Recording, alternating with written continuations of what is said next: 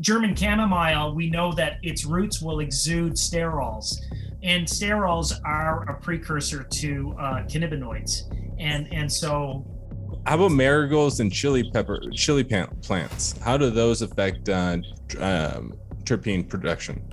Have you heard or tested about around those two specific plants? But those chitins will stimulate the systemic acquired resistance of a plant, or the induced systemic resistance. So you are triggering the salicylic acid pathway. The most important thing to remember, and I think we're getting more and more people to understand this, is the importance that plants are not always competing against each other. They're in fact, they're sharing the resources. And have you ever wondered about companion planting with the canna plant to increase quality and flavors? Well, in this video, we're going to get into it. You're here with Av Sai and Mark Bowell on PerfectGardens.com. Please make sure to check us out on Instagram and Facebook, and make sure to hit the notifications for future videos like this. If you haven't checked out our $2.99 monthly membership, I highly recommend to do so. We have over 110 members posting quality content on our private Telegram page. Make sure to check us out. Okay, let's go ahead and get into it. Make sure to hit the join button on the bottom of every video. You mentioned you had, I think it was stinging nettles planted, and I was curious because I've heard some studies saying that like a lot of companion planting with canna plants, like stinging nettles planted next to a canna plant, it will kind of build up a defense mechanism towards the stinging nettles, and it might produce more oils for really? for trichome production and stuff. Oh, that's interesting. Yeah, that's I'd love to read more about that study. But along that same thread, now we're very careful. My wife doesn't allow me to leave our stinging nettle unwatched. So as soon as it hits flower, and typically, in the biodynamic world, when stinging nettle hits flower, it's the most powerful. So that's usually the time that I would harvest it for a biodynamic practice. But for my teas, I harvest it long before flower because I'm scared it will spread everywhere, and we don't want to get into trouble again. What about the root zone? The roots from the other companion plants next to the canna plants, how they interact with the microbiology, with the exudates from the other plants, or using it in your tea, your tea. Well, we wouldn't harvest our stinging nettle roots, but I like the way you're thinking, Aaron, and that's actually one of the reasons why we plant German chamomile. So German chamomile, we know that its roots will exude sterols, and sterols are a precursor to cannabinoids, and so we feel like we can increase our cannabinoid production because we've got some German chamomile. And then the other benefit of having German chamomile is that it's a small flower, and it's going to attract parasitic wasps. Those parasitic wasps, of course, can keep some of your predatory species away. So right. How about marigolds and chili plants? How do those affect terpene production? Have you heard or tested about around those two specific plants? I know that like brassica plants. So some of those brassica will release brassica steroids. Those have been attributed to as biostimulants, and those biostimulants can increase secondary metabolite production. I'm not sure if the pepper roots or if it is exuding capsaicin, if that capsaicin is in fact a biostimulant. But along the same line, that's probably why people are using chitin.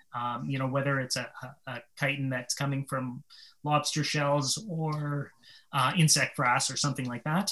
But those chitins will stimulate the systemic acquired resistance of a plant, or the induced systemic resistance. So you are triggering the salicylic acid pathway.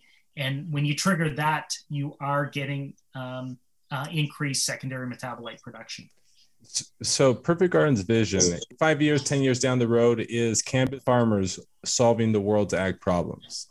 And the reason why I'm bringing up these plants is that I'm always kind of encouraging cannabis growers to put another type of plant in. So just encouraging them, if we put in one or two of these other types of plants, how far would these exodites be able to travel, or how much ratio? Let's say if we have a a 20 by 20 lot of in there, normally let's say growers are growing 10 footers, and let's say they have 10 of them there.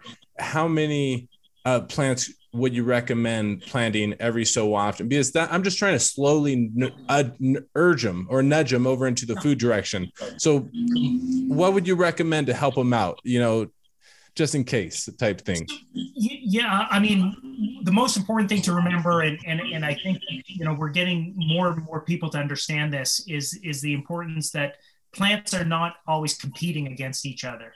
They're in fact, they're sharing the resources, and a Canadian researcher, Dr. Suzanne Simard, she's getting a lot of interest in the fact that she's talked about how different species are sharing resources, and so I think it's really important that we use companion planting for just even that resource sharing part. I also think it's really important to recognize that now that Canada has legalized and we have large scale grows, cannabis world is blowing up. If we continue to grow in monocultures in essentially just a field of cannabis, we are inviting a whole new set of pathogens and a whole new set of pests that we won't be able to control with our current ways of controlling them. They're just going to become so rapid. So that's why we need the biodiversity. So we need the biodiversity because of the above ground is going to interact and challenge some of the pests and pathogens. And of course, we need it below ground because we might get those benefits of some of the exudates from different plants that are going to trigger an immune response in the cannabis plant, and or have exudates that the cannabis plant can use to produce other secondary metabolites.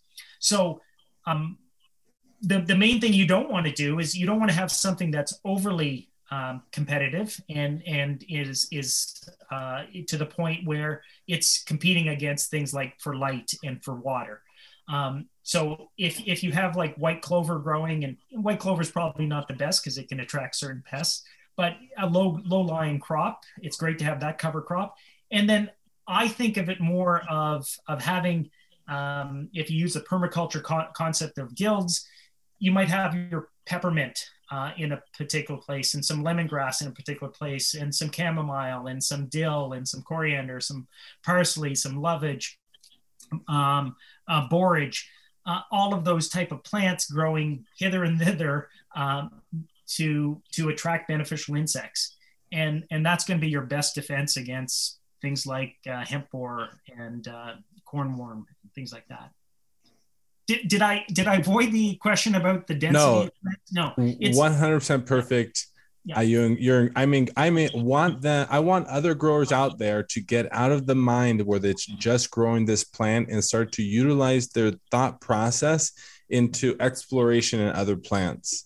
What we were talking about in the very beginning is and if they don't take all the wealth that's being accumulated in this opportunity now, when they're accumulating small amounts of land and start slowly transitioning, they're going to be, it's like at some point the cannabis market, I know it's blowing up, and I hope it converts over into fibers, into biodiesels, into hemp concrete, into the 65,000 other products that are capable for cannabis. Highly recommend. 95% of the entire industry, the THC industry is only this minuscule 0.1, 0.3% of the industry, and then a little bit CBD, probably a little bit more, but then the majority is over here. So I'm always like, you did it perfect. I'm encouraging these other guys. I want them to just think slightly different next year before they plant.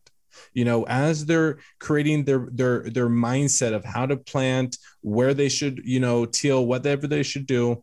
I just want to see these ideas into their mind before they do that, and maybe a few years down the road, they do, 4 acres of cannabis, 1 acre of food, and they get into other markets. And if you can, definitely, do some interplanting and the benefit of that interplanting is because it's important to know that parasitic wasps and some of these other beneficial insects, they're not going to travel an acre necessarily. They will find their food much closer. So if you can have them, interspersed amongst your cannabis plants, you get that opportunity to have essentially your mobile like a hospital right there for each plant.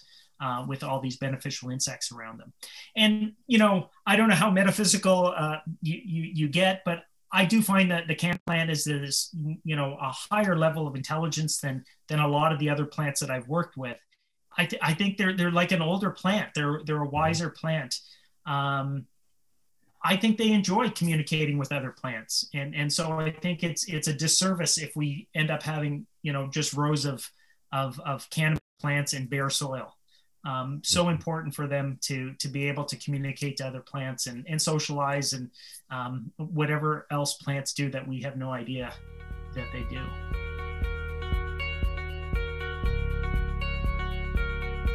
It's so important to recognize that the soil is so incredibly dynamic that within seconds you can have species that are turning off and species that are turning on.